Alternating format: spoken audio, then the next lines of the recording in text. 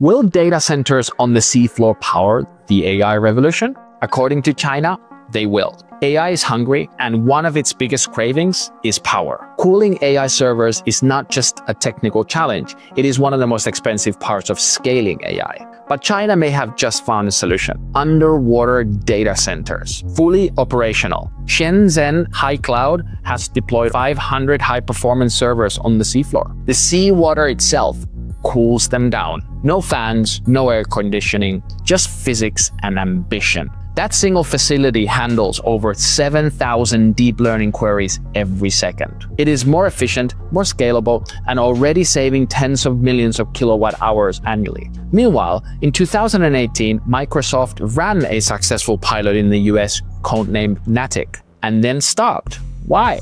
Scaling it commercially proved too challenging. This is the new race. AI is energy constrained, and it's not just about better models, but cheaper and faster infrastructure. Whoever powers AI most efficiently wins. And right now, China is not just experimenting, it's building fast.